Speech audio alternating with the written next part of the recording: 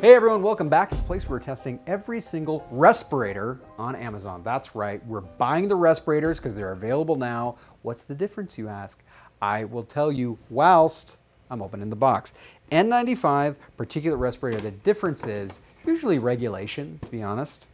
Oh, that's nice. Did they? Oh, look at the. Oh, they sealed it. Oh, good job.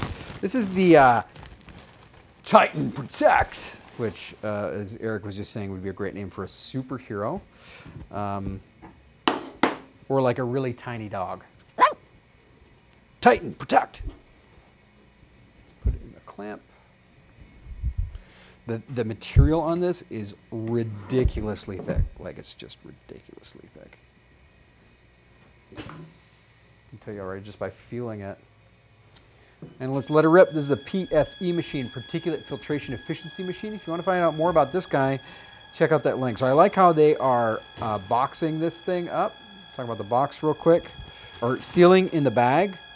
Whoa, that's a giant quality certificate. So these are made in China.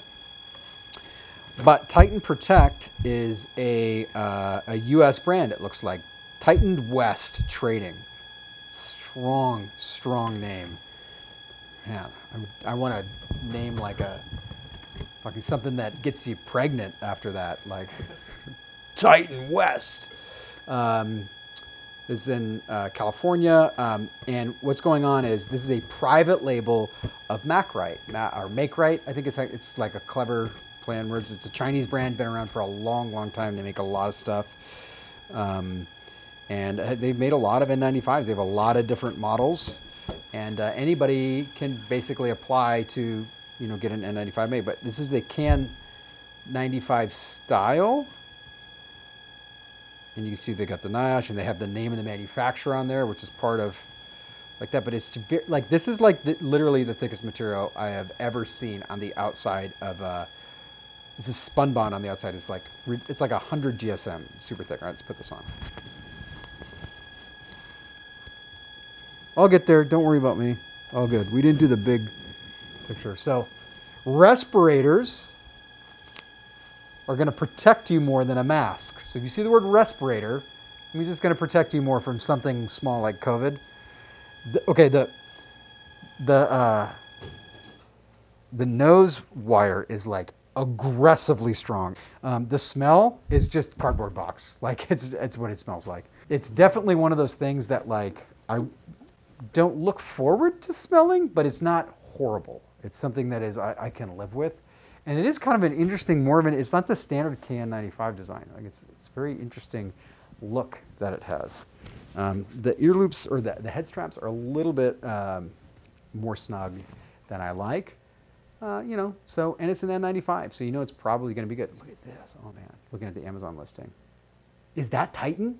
It looks like Titan. Dude, that guy. He knows what's up. Good bouncer name. All right, but does any of that matter if it doesn't protect you? Bam, 99.363. 99.363. Pretty strong representation there. Very thick fabric on the outside. You could literally be in a super soaker fight with this and your face would not get wet at all. It's going to protect you that much. And the breathability was 122 pascals, 122.12, which is pretty good. Like that's pretty breathable.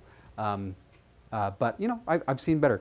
Overall, just because of the smell, I wouldn't particularly choose this mask. And also it just doesn't fit my head very well. If you have a more petite face, it's probably going to fit you better. I might recommend it in that case. I think there are better masks out there, but I mean, you know, it's not horrible. There are definitely worse masks, so it's going to be right in the middle of the road. All right, thank you guys so much for watching. I appreciate you, and if you appreciate me as much as I appreciate you, give me a like or subscribe. Or, you know, you could just watch my videos for free.